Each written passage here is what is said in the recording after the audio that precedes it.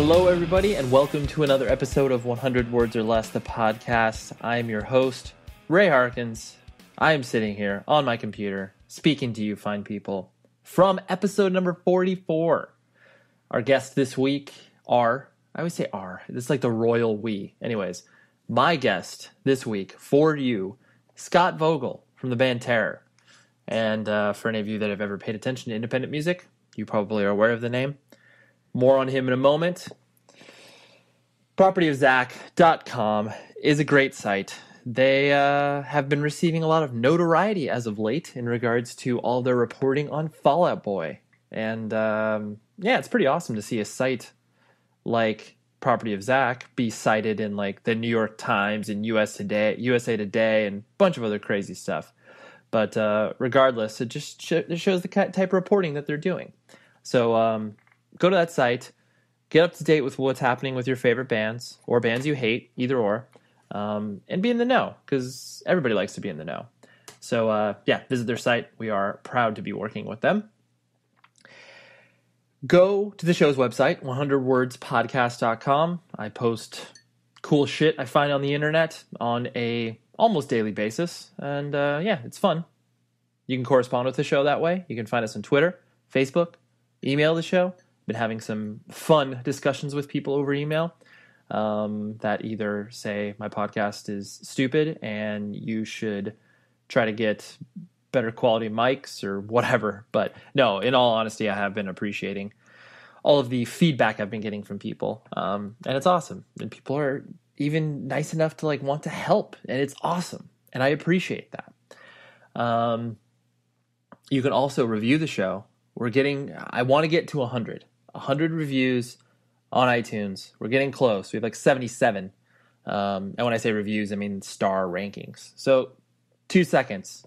Pop in there, tell how many stars you think the show's worth, and if you want to spend like a minute and a half writing something, I do appreciate that. I obsessively check it and I read it, and there's been like 2 or 3 reviews over the past like few weeks, and that's awesome. I appreciate that, and I appreciate any time a person's like, Ray is awesome.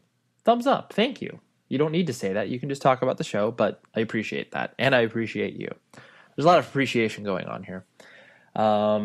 And then one last final bit of business. This week, more particularly this weekend, the February 23rd, if you are in the Southern California area, you should come hang out at the Glass House in Pomona. My old band Taken is doing a reunion show. We're brushing the dust off, and we're going to get up there on the stage and play some songs that we know. It's all for a good cause, though.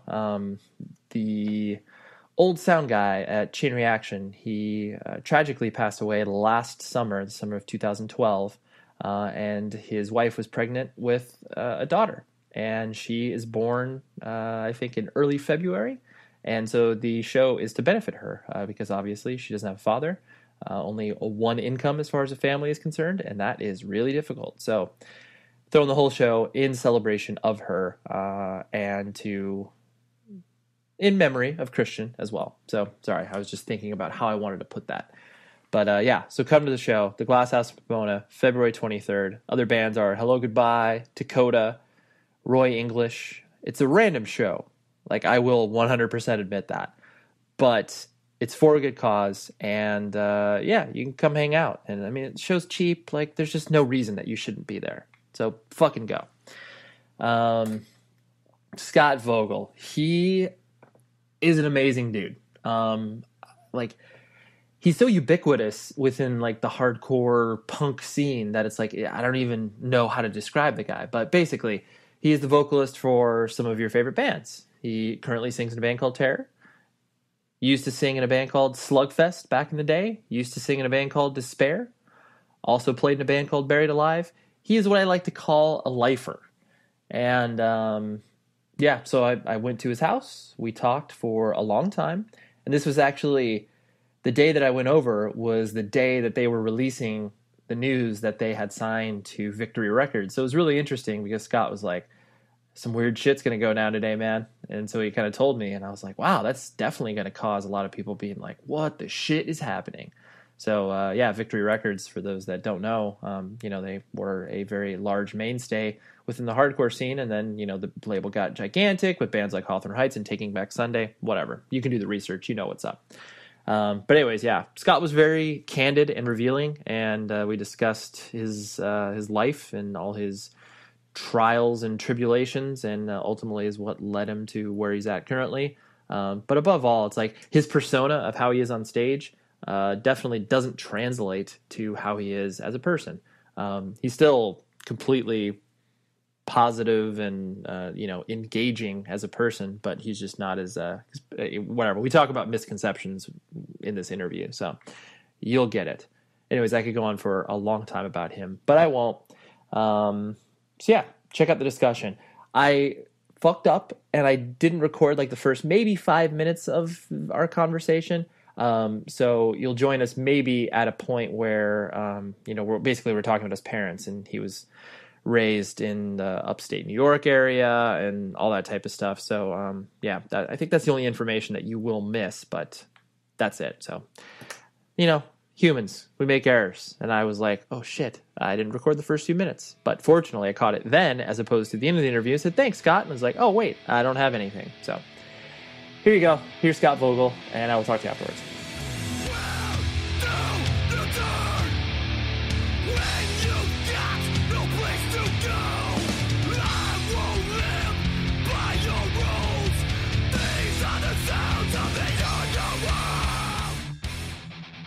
I want to move on from? Like, did your dad, was he kind of just trying to check out? I don't know. Yeah.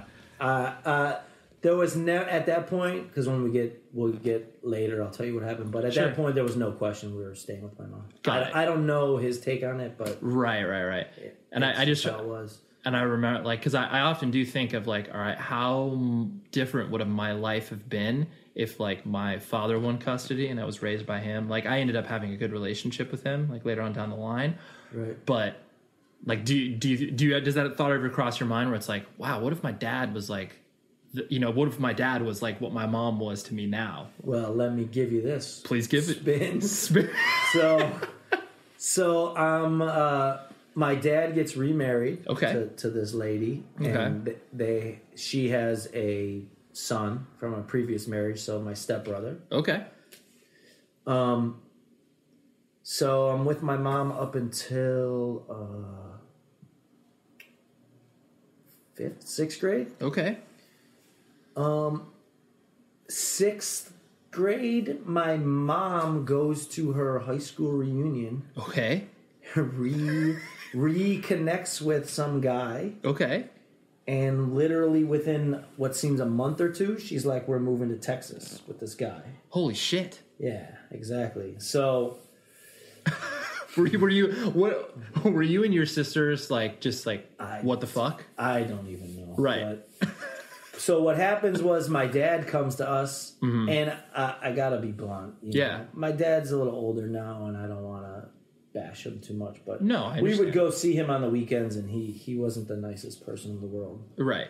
You did. I'm sure you didn't feel the fatherly love, so to speak. Right. I have a bit of a temper, and sometimes I'm very negative. Sure. I got that from him. Oh, okay. But he said to us, you can stay with me if you want.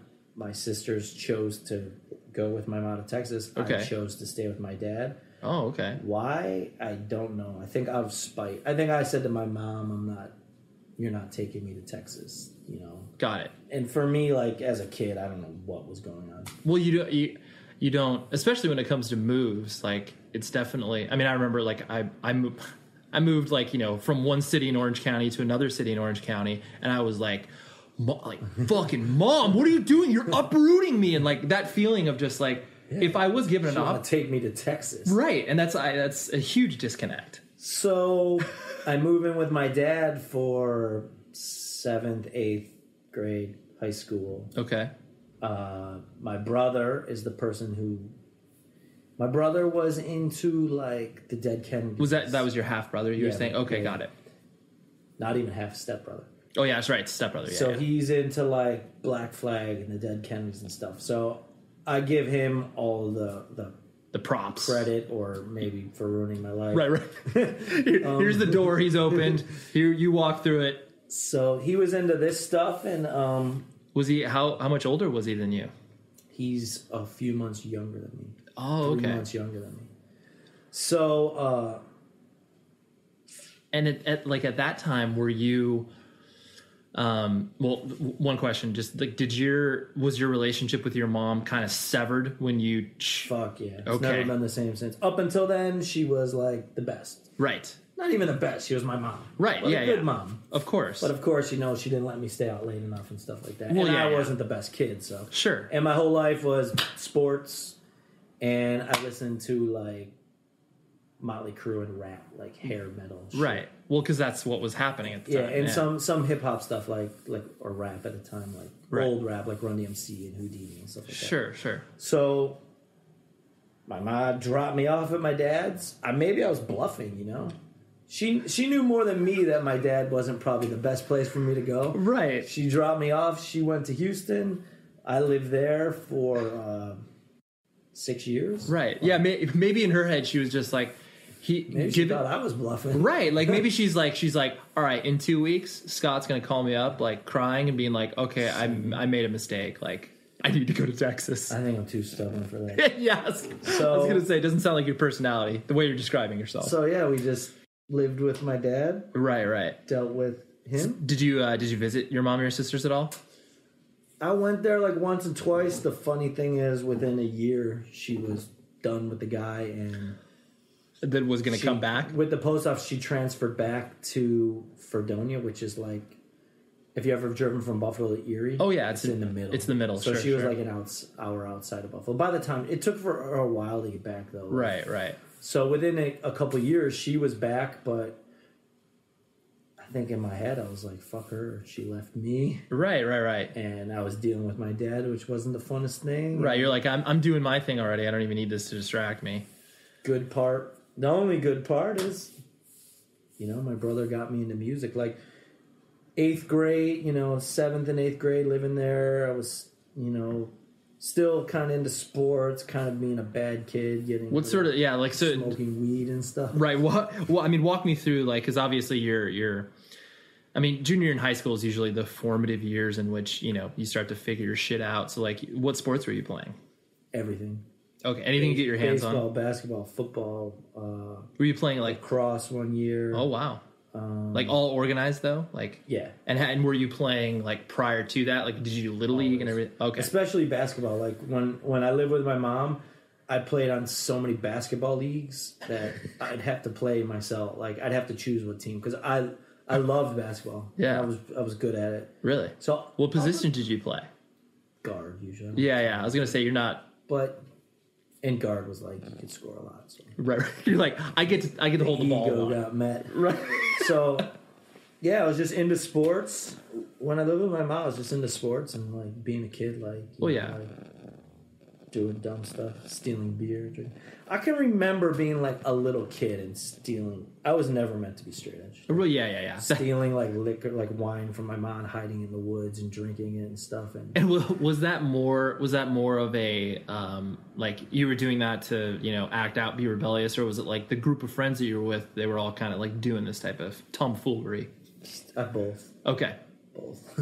Got it. So. Yeah, sports and fucking hair rock. Right. And I think it's interesting that you like you said, sneak out the woods and drink. Like I definitely think even though Buffalo, like it's a large city, it's still smaller where I think that like that experience is definitely more of a smaller town experience where it's just like, you're bored. Yeah, I mean, I lived in the suburbs. Not until I was on my own. I never lived in the city. Right. Always on the outskirts. Yeah. You don't hear me talk about the streets too much in my lyrics.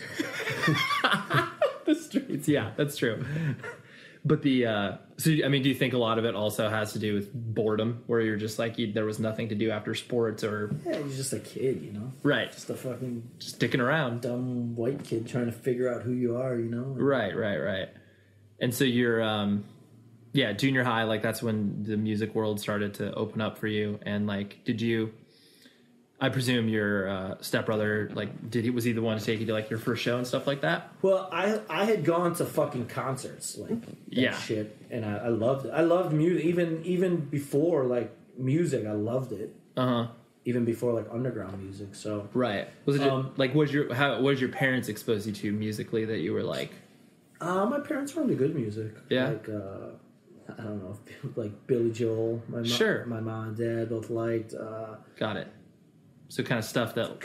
My dad was also into the Grateful Dead, which I can still to this day can't stand. Sure, but sure. He, they were both definitely into music and had vinyl collections and stuff like that. Right. I remember my mom's boyfriend at one point gave me 2 Black Sabbath records, which was fucking awesome. Right. Like, the first vinyl I had were 2 Black Sabbath records, Kiss Alive 2, that I bought at a garage sale just because probably visually it was insane. Of course, right. And then I had like AC/DC Back in Black and Def Leppard Pyromania. Yeah, sure. So that stuff. But my parents were into like some hippie shit, some like folk shit. Right. And well, because that's obviously that was their generation sort of like protest music in a way. Right. So then, my brother was like into punk stuff. Right. And for me, I went to some punk shows with him. I saw the Dead Milkmen. That's in amazing. Probably like 1986 or 1987. I saw like the Butthole Surfers. That's funny because that was like obviously the era where like punk was so strange. Like they didn't know like where they were taking it. Yeah, and I did. I was just, it was brand new to me, and it was definitely younger for the crowd there, and it was definitely like getting my feet wet in underground music, and I like the vibe of it, but the whole punk sound and look to me never appealed to me. Like, right. You whole like anarchy Liberty shit, Spikes, sure. Like that shit was a turnoff to me. But I did go with him and went more with him, and I think because I was attracted to the energy. Right. And then we saw Night Flight, Another State of Mind, the Social Distortion movie. Of course. I loved Another State of Mind, the Social Distortion record, for some reason. Yeah. And I saw that movie. It's incredible. And they did the Minor Threat bit, which, they interview Minor Threat, and they show him practicing, and, they talk about the straight edge thing, which, again, like I've never been straight edge. Right, you're like... I don't think I ever will be. Right. But I'm all for it. I think it's a great thing, but it's not me. Right. But it showed them, and they were like shaved heads. Yeah. And that was, I think, the first hardcore band I saw. And I think I went and bought their vinyl. And then I remember a kid we kind of hung out with, but when he went to a Catholic school. Okay. So I didn't go to school with him. He gave me or my brother like a cassette with Don't Forget the Struggle and Victim in Pain on it. Oh, wow. And that was it. For me... Aesthetically, you were looking for something where it's like you saw yourself in it, like in a way? I couldn't... Right. My brother was kind of dressing kind of freaky with combat boots and mohawks. I couldn't... That shit. I never even considered it. Right. I never even took my hair and went like this to see how it would look. It wasn't me. It wasn't right. Gonna be me.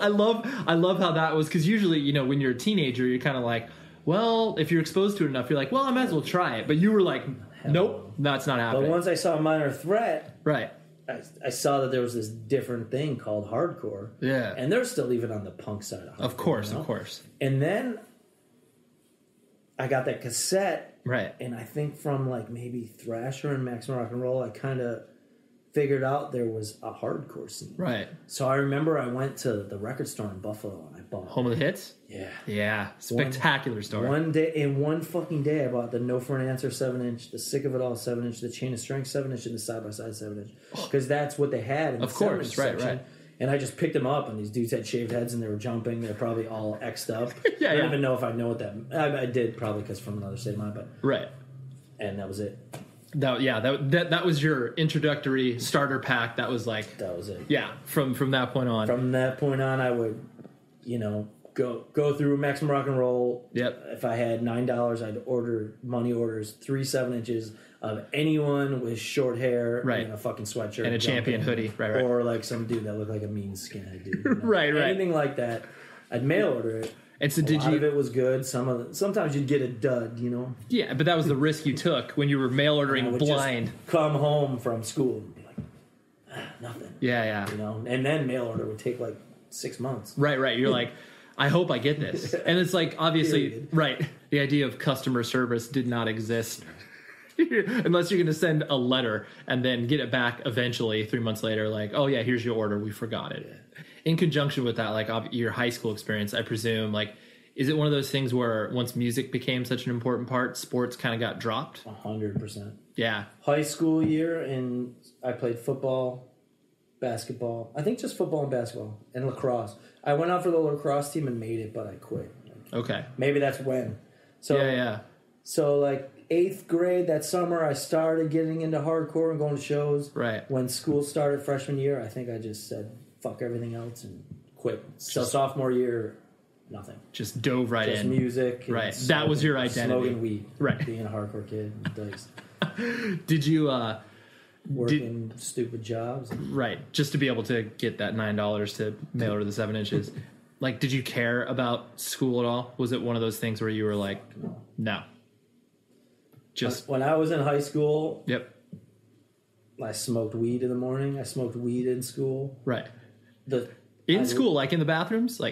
Yeah. Anywhere you could. I lived on the street next to the school, so if I could sneak home, it was just like weed. Right.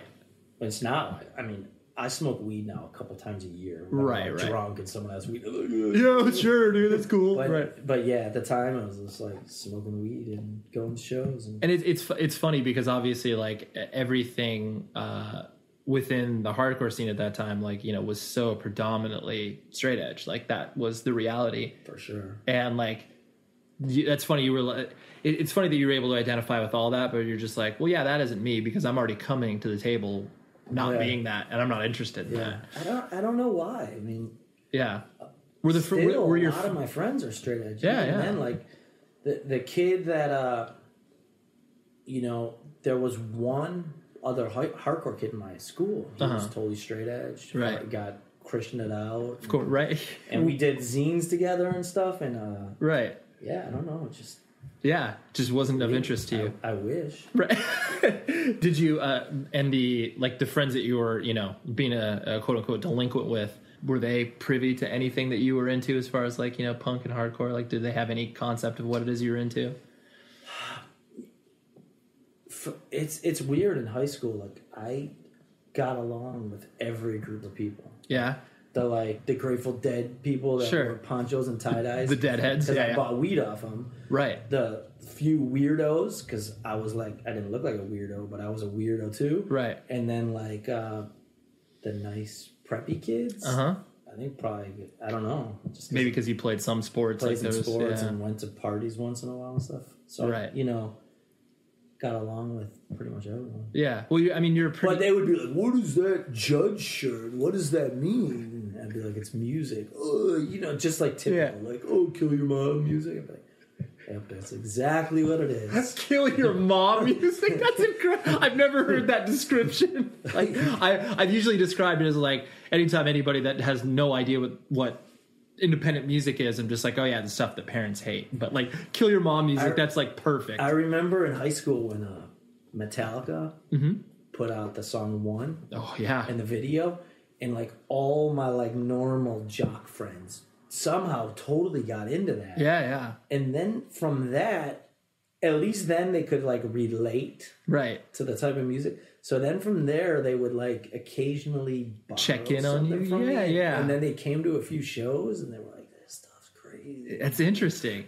Yeah. They never really took to it. Well, right. They never were like, this is what I'm doing. Metallica 1 definitely got people in my high school open. Yeah, that was like the tipping point a little. Yeah. It wasn't kill your mom anymore. Right. Bang your head out. That's so funny. And so when you're, once you started to kind of, you know, sophomore year, you started to dive into this head first. Like, how was, I mean, like you mentioned before, your relationship with your father was already pretty strained as you moved in. Like, as you were getting into this, like, did he have any concept of what you were getting into? And, like, was he terrified when you started to, like, bring all these records home? And they definitely had a concept because me and my brother both played every instrument, so they would have to hear it. And Oh, so you at that point you were playing like guitar and stuff like that? I played drums. My brother played guitar. Oh, I never knew that you had a drumming background. I got a little bit of drumming. Interesting. There's a record by a band called Fade Away. Of course. Oh, yeah. Top of the World. That's right. I played drums on that. I don't know why that left my memory, but yeah, okay, got it. That memorable. The band's pretty good, though. The band's pretty good. Got it. So was it because your brother was like, all right, Scott, you're gonna play drums, and I'm gonna go ahead and take guitar, something like that, right? I don't know exactly. We gotta fill a band up, but it happened, and then yeah, I mean they knew they didn't. I don't think they cared. They didn't care. They weren't like giving us money to go to shows and making sure we had a ride, anything like that. Right. But, yeah, they weren't like, I'll drop you off at the local VFW or whatever. So. Yeah, they kind of tolerated it. They kind of tolerated it. Okay. They so I saw this band called Solid State. Okay. Who went on to be Snapcase. Yeah.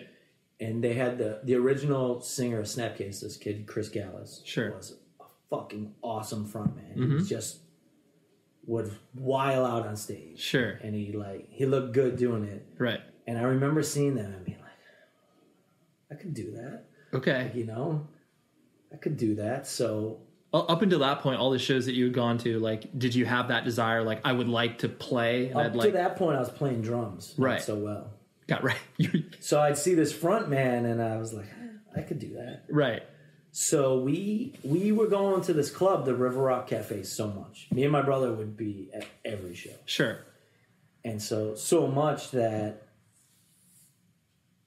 we became friends with the sound man, sure, who ran the place, who was the owner's son. Of course. And this was the only club in Buffalo at the time. Right. I mean, if let's say the Chromax came, they would play a huge place. At the rock, like the local rock venue, sure. Huge place. Right. But any hardcore show, like, I saw every band. Like, yeah. Gorilla, every band you could think of. Sure, from that era. Buffalo was really lucky because we're close to New York City, so. Right.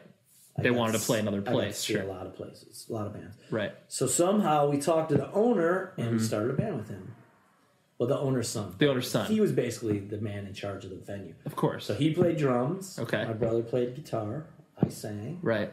And we got some other dudes and we started Slugfest, which is my first hardcore band. Sure. And, it was cool. We could practice at the venue. Sure.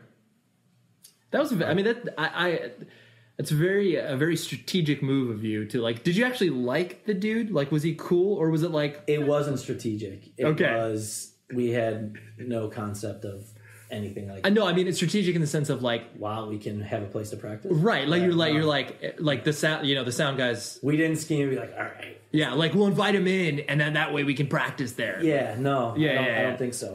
But another thing to our advantage that we didn't think of... Yeah. Our first show was with Judge. Like, he could just get us on shows. Totally. Someone's coming through. Here we go. Probably weren't ready to play with Judge, but... But at that age, you have no concept of... Whatever. Right. Like, I want to play a show, of course. Yeah. We started sets off with, like, cover songs. Cover songs, of course. Right. Why not? You're like, maybe 50% of our set will be a cover. It's fine. So, we... And was it one of those things, like, once you actually played your first show with Slugfest, or was it like... You're like, okay, this is the position I'm comfortable with, like, as far as, like, singing for a band. I think so. Yeah. I don't know, but I think so. Yeah. Yeah, I mean, it's true because you've never obviously done something else for a prolonged period of time. That's too long ago. But I think so. Right. I think once I went to a hardcore show, that was it. I didn't care about anything else. And then probably once I played in a band, I don't think that I thought it would ever be like this, that I'd be fucking 39 still doing this. Right. For a living, I guess. Right. But, yeah, I think that was it. Yeah. Any job I had to be around going to shows, or I was lying to get to the show, or I was quitting to get to the show. Right.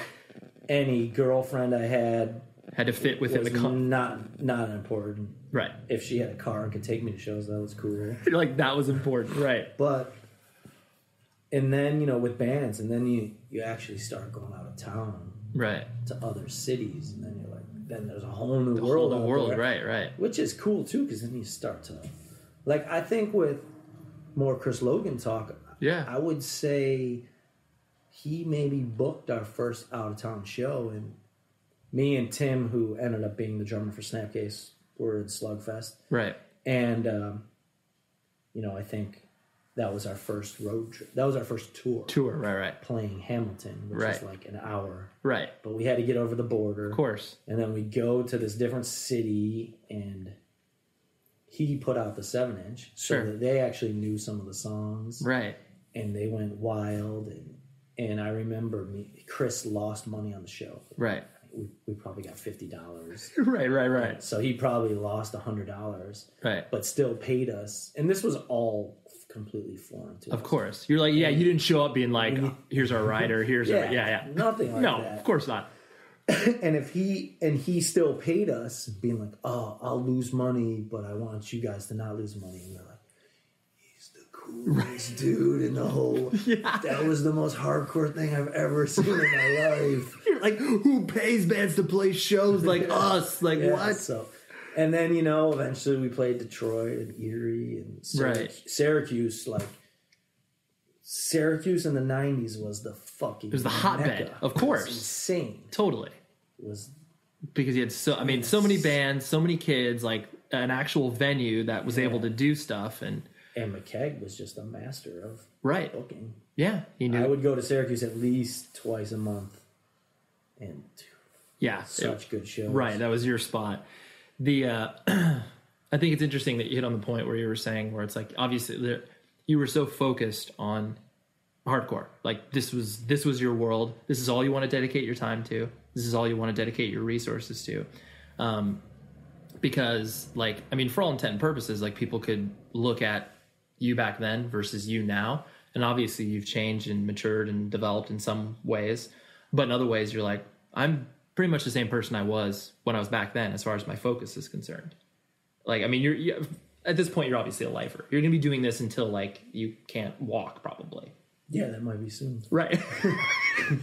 Sometimes when I wake up in the morning, I'm like, you're like, oh, I don't know about this.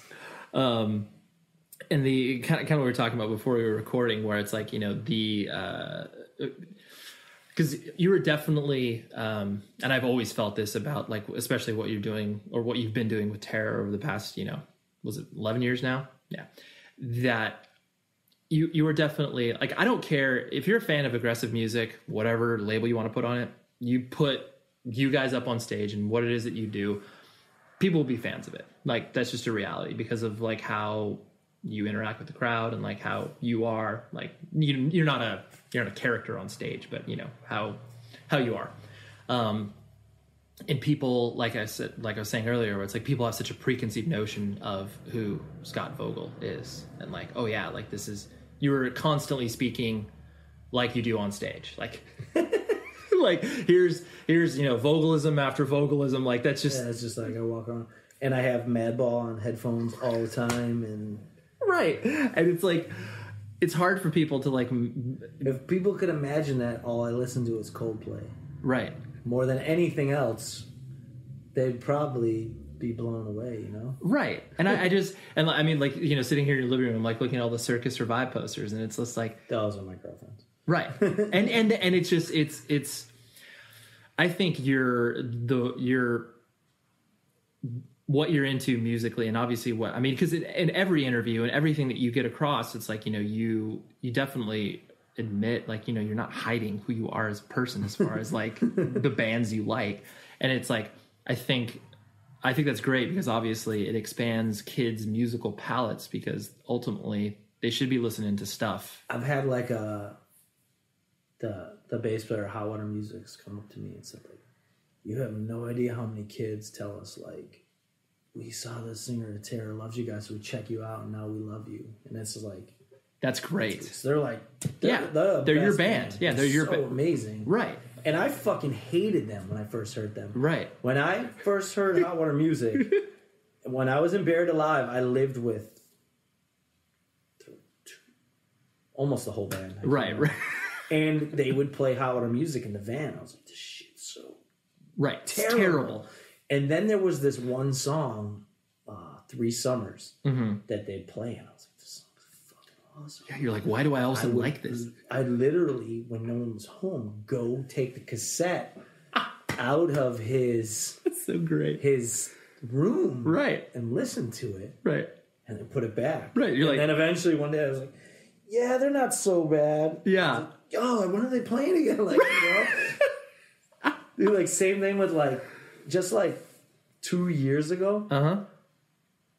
We're driving and David, our bass player, and our roadie, Smackman, were up front. It was the middle of the night, and I woke up, and there was this horrible song on, and I was like, "This is so awesome," but it was so bad, and like, right. I don't know if you're gonna know the song when I get to it, and I was like, I don't want to ask who it is. I don't want to admit I want to know, and I was like, I just wish one of them would say it, and then they're like, yeah, this is the new "Set Your Goals" song with the girl from Paramore. I don't know. Do you know that song? Yeah, I know. Like, I know. It's so bizarre. Like she comes in, she's like, "Hey, dude, let's go for it." Yep. It totally had me though, and I was like, And so then I was like, I love that song. You're like, I'm on board, man. I was like, that's the worst song. It's so weird. I'm like, yeah, whatever. Yeah, you're like, I like it. Well, I like that you can reconcile that in your own head, where you're just like, I can admit I like what I like, because a lot of people, I mean, obviously you're older now, but like, when you're a teenager, like there's always that sort of like shame factor if like your friends aren't into it. I was like that. Everybody's like that. Yeah. And I think it's like when you're able to get over that hump and be like, you know what, like fuck it, I'm sorry, I like this. Like when Quicksand came out, yep, I loved it because it was members of Youth of Today and Girl Business. Right. But if you would have given me that record blindly and be like, check out this hardcore record, I'd be like, get this out of here. This is fucking hardcore, like. Right. But they had like the New York hardcore stamp on it, so it was okay. They had the pedigree. Which so thank God those guys brought some melody into hardcore, because I sure needed it. Right, yeah. You're like, if someone else would have right, given it to me, I would have been like, no, this is terrible. Obviously when you were playing in bands back in Buffalo, like, Slugfest, Despair and Buried Alive, like, I mean, especially with Slugfest and Despair, like the concept of like making a living off of a band, like that didn't really exist. It was making a loss. Right. It was like work all week so you can pay gas money to go play in Cleveland and not even make gas money. So right, it's like paying to play. Right, which was fine. I like that, paying to play.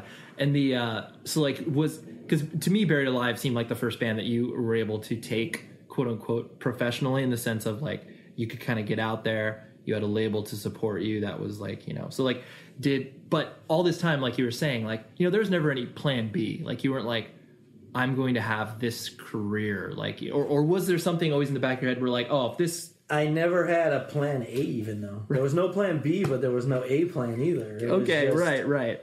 Play in bands, go to shows, and work telemarketing or whatever to be able to live, Right. I don't think I ever thought about career never. Right. I mean, I went to like a community college for like a semester, and fuck that. And right. The thing with like all my bands up till Terror, like we all put out okay songs and played and toured a little, but I was too crazy. Like, right. I was like a fucking Nazi and like would freak out and would want everything done my way. And yeah, so you were a control freak. Like that was kind of and an asshole, right? And people, I don't know for sure. You'd have to ask them, but I would imagine people would be like, "Fuck this! I don't want to be around this." And then, right.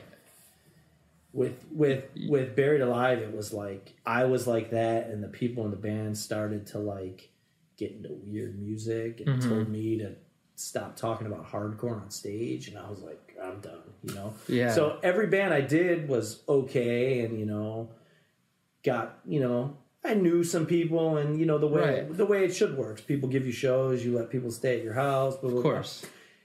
Blah. But we always broke up. So, right. So there was never any. It always rose a little, but there was right. never any potential, or there was never any. Like you never really saw what the full potential was. Right. And so, like we were mentioning, that those years where obviously like Buried Alive and ended, and Terror had yet to begin. Like you were living in Arizona. Like up to that point, were you always living in Buffalo, and then you moved to Arizona? That was the first kind of. I lived with Buffalo. Okay. Hold on one second. It's fine. Trying to see if this... No, that's fine. Take it easy. Just want to make sure I'm not... missing anything. These big emergencies. Mm-hmm. I was living in Buffalo, and I started dating this girl in Chicago. Got it. Who I actually met at Victory. Oh, okay. She was the receptionist there. And random. Exactly. Yeah. Well, I remember I went to Victory and saw her, and I was like, oh, she looks... I don't know. Yeah, you're like, she's attractive. So, whatever. We were dating, and... we wanted to be together, but she didn't want to move to Buffalo. I didn't want to move to Chicago. We just made this plan to move to California, and Buried Alive broke up. Oh, okay. And that's what happened. Okay. Buried Alive broke up. And the plan was always to move to California. Okay. My friend Mark in Arizona, this is kind of a crazy story. Okay. I hope he doesn't hear this because it might bum him out. Yeah, well... But he had if it's your reality, that's okay. Well, he's my good friend. Right. This is definitely the reality. Right. He had just moved to Arizona and bought a brand new house, like built a house. Oh, okay. With his girlfriend who was going to college there. They moved down there. She was like, I'm moving back because of... She was talking to another guy. Oh, okay, yes. So he's down there now in this brand new house by himself. Yeah. The last Buried Alive tour... we did with Death Threat, and I knew I was quitting the band because I was going to quit the band before this, but we had already committed to the tour, and they canceled a European tour to do this tour with us, and they were my friends. I didn't want to fuck them over, so on this tour, I told him, I was like, "Yeah, I'm quitting the band, and we're probably going to move to California." And he's like, "Why don't you come and live here with me?" And he's like, "Where are you moving?" And I was like, "We don't know." He's like, "Come here and live with me, and then check out California, and then when you want to go to California, go to California." Yeah, so it's like a little jumping off point. Right. And he had this fucking beautiful house, and we're like, he's here all alone. Right. All right. You're Arizona's like, almost California. Whatever. Yeah, it's like 6 hours away, no big deal. So we moved there, both got jobs. It was fucking great. I got this telemarketing job. I can't even, like, obviously knowing who you are, like, it would be... You were probably pretty good at that. Oh, it's fucking amazing. At it. Right. Like, because you're like, I imagine it was like kind of the same mentality that you were like in high school, where you're just like, all I'm trying to do is trying to get along with this person and try to get them to obviously. Oh, it was so amazing. Really? It was like 80. What were you selling? It was Sears Home Improvements. Oh, so I'd call people up that owned a home and say, like, we have appointments for estimates on siding, new windows, kitchen cabinets. We're going to have someone out in your area. It's a free estimate, no obligation. Yeah. When's better for you, Tuesday or Wednesday? Some people would go fuck yourself. Some people would say Wednesday. Right. And then you just make the appointment. Right. And obviously the person comes out there and tries to sell them on it. Of course. But that's not your job. It was a legitimate thing. It was Sears too. Of course. Old people were like, oh, Sears. So it was 80 people in the room or something. Yeah. Just grinding on making so much money. Really? Because you got bonuses on appointments. Of course. And they do things like make 8 appointments and go home. I was going home at noon getting paid 8 hours. That's incredible. And then to get to the start of Terror, but at the tail end of this loops into it. Yeah. I was so happy. No band. I know, you were just kind of, you were existing. No one was fucking judging me. No one was saying I was an asshole. Right. No one thought I was the coolest guy in the world and wanted to fucking talk to me. Right. I was just going to shows in Arizona. Exactly. The scene there was pretty small. Yeah. There wasn't shows all the time, but it was cool. Right. And then the first thing, I got a call from 100 Demons. They were like, we want you to sing for us. And I was like... You're like, I don't weigh enough. Yeah, I was like...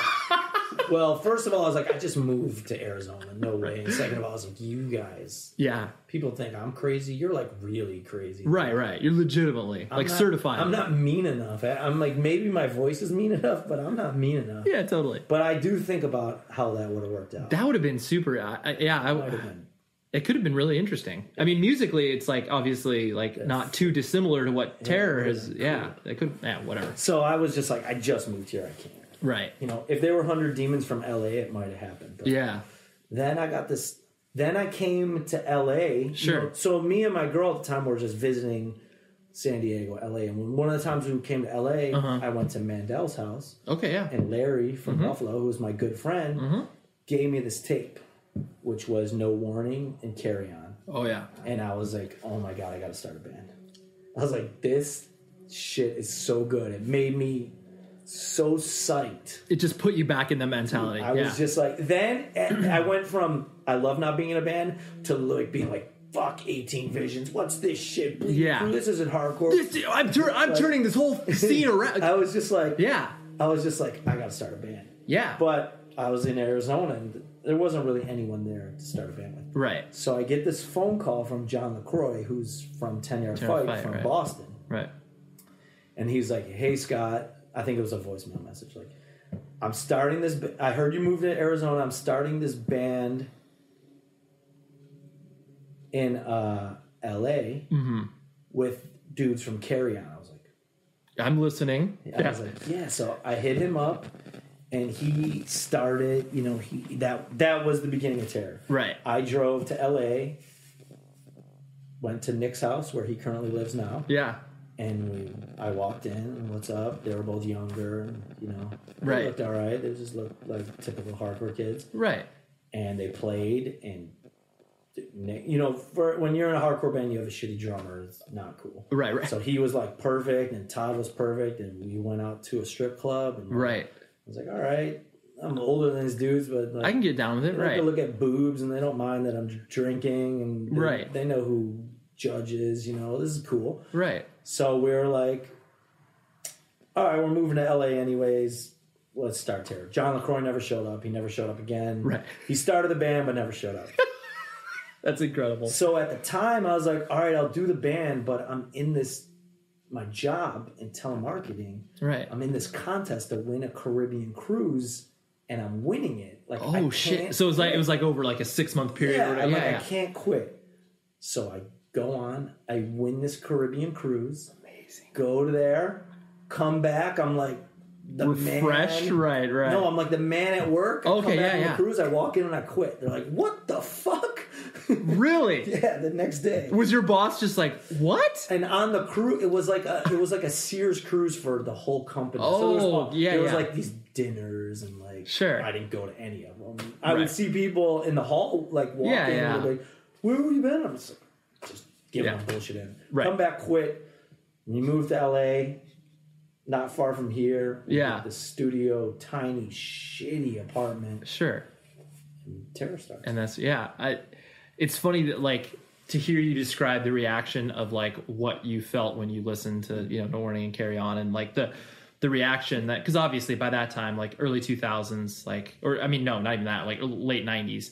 That was what was happening within hardcore, like all those type of bands, especially in Southern California. Like, you know, I mean, like especially totally. And so, like, I will never forget when you guys, because I'm fairly certain that we played this same, because we both played Hellfest in 2001. I want to say, I can't remember, but you guys, I think you played on, it was because you played the same stage as we did, and I was like, this is going to be, because by this time I'd seen you guys once or twice. Like, I think I was at like the second headline record show you guys did, and it was, I mean, when you guys came out and started to play, it was one of those things where it definitely, you know, there's a different energy with that. Was like, your agenda was being explained very clear, very cohesively. People like, okay, like, I know what this band's about. There's no mincing words. Like, I get it.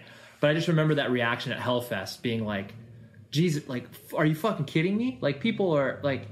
I don't remember the show so clearly. Sure. But I remember we had the Eagle shirt. Right. And at that festival, not even the crowd, but so many people in bands were wearing that shirt. Totally. I was like, all right. Yeah. We're on to something. I know. Was it gonna be all right? Was it weird for you to, like, you know, kind of hit the ground running and, like, have so much...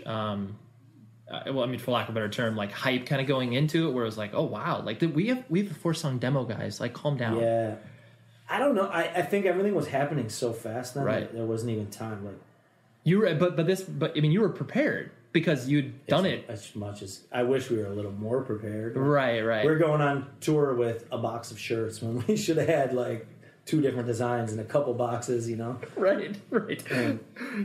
But at the time, it was just like. Everything happened fast. Right.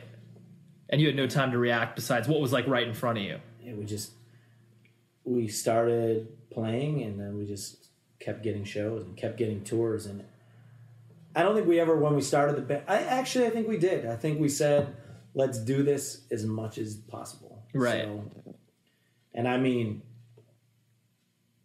with what I said before, like all my bands had like started and then just died. Right. I think I wanted to I feel like I had something to prove. Like, well, yeah, it was for all intent and purposes, it was like your first real, true like go of it. And I never felt like I had now when I like think like, if you go to a record store that stocks records, which is hard to find now, right? Terror has like a section of like 6 records. That's like fucking insane to me. Yeah. But at the time, I just wanted to be like, I want to be able to Buried Alive and Despair had gone to Europe. Yep. But I wanted to go to Japan. I wanted to do all these things, and I saw all these people in bands that I thought sucked. Right. Doing all these things and drawing 500 people. Right. Which, Terror has always been, like you said, a straight-up hardcore band, so there's only somewhat of an appeal to that. Of course. But I think I said, if we're going to do this, let's do it. I'm not getting any younger. Right. If I'm going to keep doing bands, let's go for it. And I think that Nick and Todd were young and hungry. And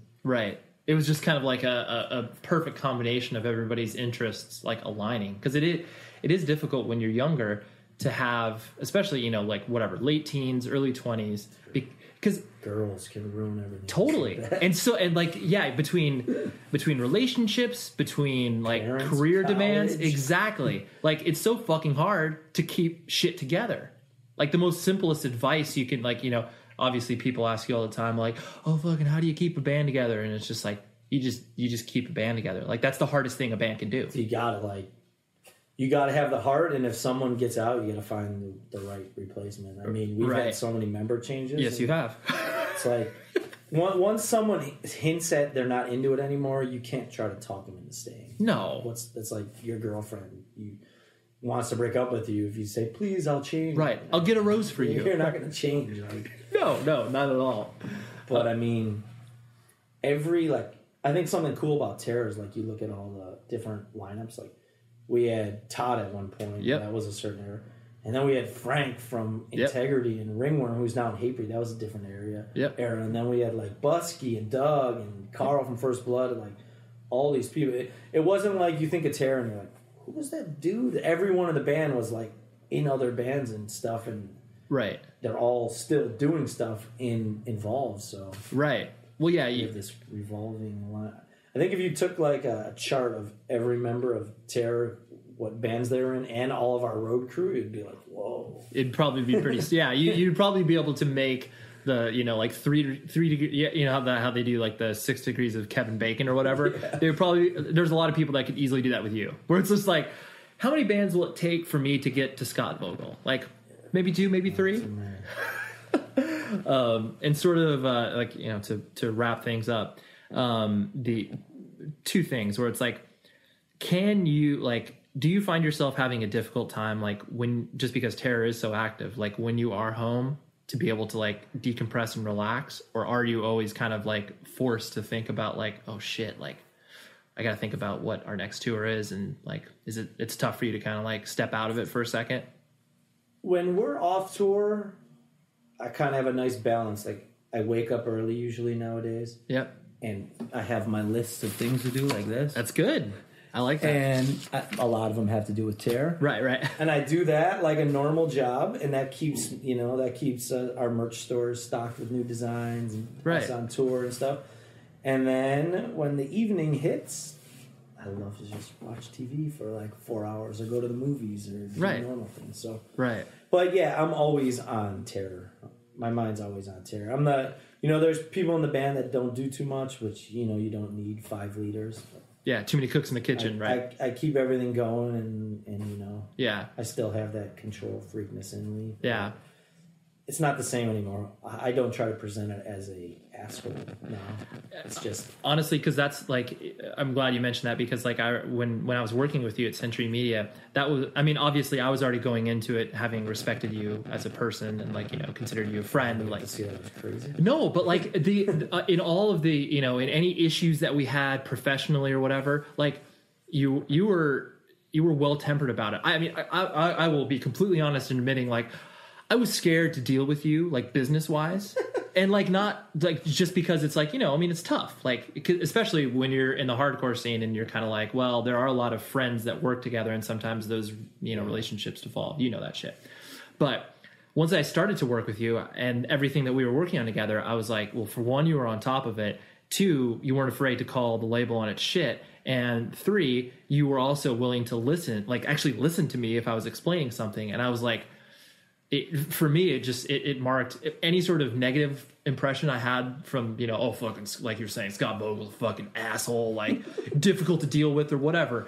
It was kind of all thrown out where I was just like, no, like, if you are coming at me, like, heated, you know, we're able to talk about it and get through it like adults do, like normal people should do. And so I think that just like you were saying, that kind of, you know, with age comes a temperance of like being able to compress and be able to like, all right, I can. Nothing's. I can remember like being in a van driving to DC and you get a flat tire and I'd be like, if we miss the show, the band's over. My whole world's gonna end. Right. Now if we get a flat tire, I'm like, wow, we might miss the show. Can we just go to a hotel right now? Like, everything will be okay. Right. You're like, it's not so life or death. Like, that is the way, that is the name of the Terror song, but that is completely fun. It's like, I can really remember being like, if this van breaks down right now, I'm gonna jump in front of a moving car. Right. Now I'm just like, yeah. God, can we have the day off? Right. You're like, people don't need to see us again tonight. This is our third time through Omaha in a year and a half. They're okay. Yeah. And I think this will be a good spot to wrap up where because obviously because you've done so much random shit within the hardcore scene, like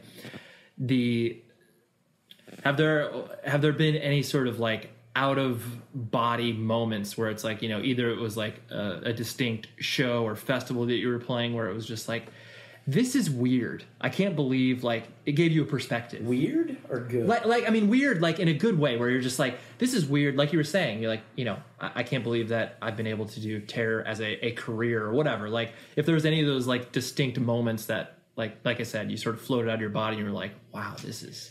We played this With Full Force festival. Yep, I'm familiar. In Germany 2 summers ago. Okay. And this would have been like the 5th time we played it, but we've always played the small stage. And the small stage is 10,000 people. The big stage is, when we played, it was like 20, 30,000 people. And it's a huge fucking stage. It's fucking insane. And we had watched bands, you know, we did the second stage good. Right. Like crazy. They moved us to the big stage. And I remember getting up there and waiting, because you have like an hour. There's someone on the small stage where you set up. Oh, okay. And I'm like, it's the daytime. It's probably like 3 o'clock. And I'm looking and the crowd starts filling in. And I'm like drinking more to get through this. And I'm fucking scared shitless. And we start playing. And I think people, like the organizers estimate how many bands. Of course. I think they said like 27,000 people watched us. They went fucking crazy. It was amazing. Insane. Right. And it, like, I have pictures of it, I've seen videos of it, and it's like insane. And like after that, you know, and then the next day, that's the weekends, the next day you go play for 100 people. Right. And like with a no stage. Right. In Belgium or whatever. Yeah. Anywhere. So like after that I was like, I have so much respect for Terror because